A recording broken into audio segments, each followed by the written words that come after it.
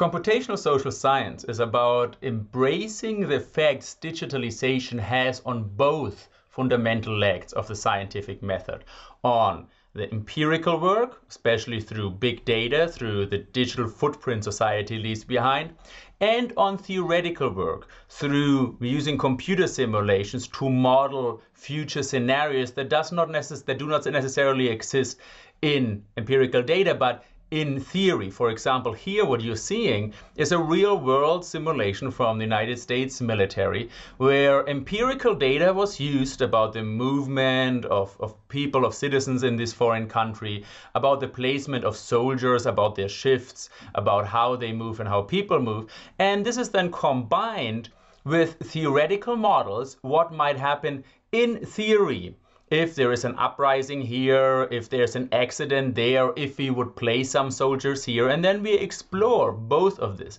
We mix empirical evidence with theoretical modeling, and we create this digital exploration of reality.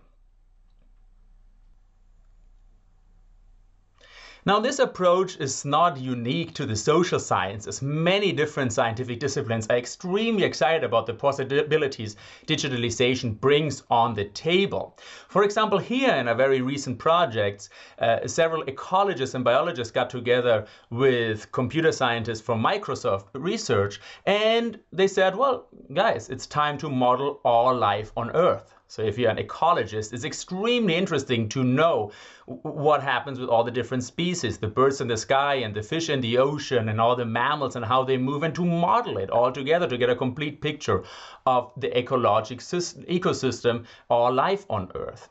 Now, as they showed in this study here, they said the biggest stumbling block is obtaining the data to parameterize and validate the model.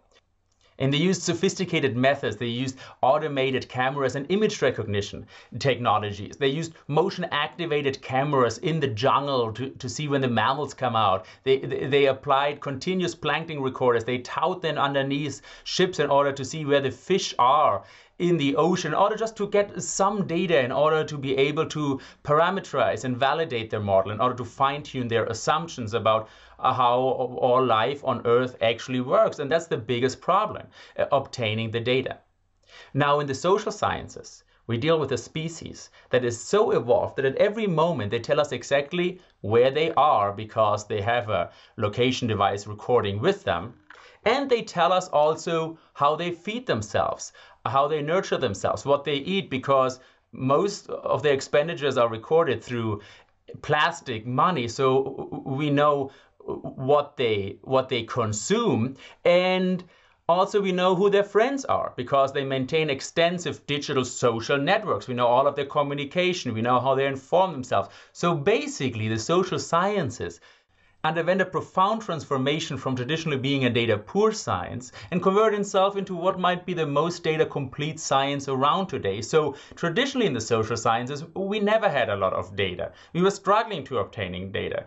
We forced our undergraduate students to go into our labs for extra credit in order to do some experiments. And then we said, well, that's how society works, exactly how these 20 undergraduates who are desperate to get extra credit answered my questionnaire, because we didn't have much more data and there's not a lot we could do. And now suddenly we can observe reality in real time. We can observe social interactions in real time as they happen.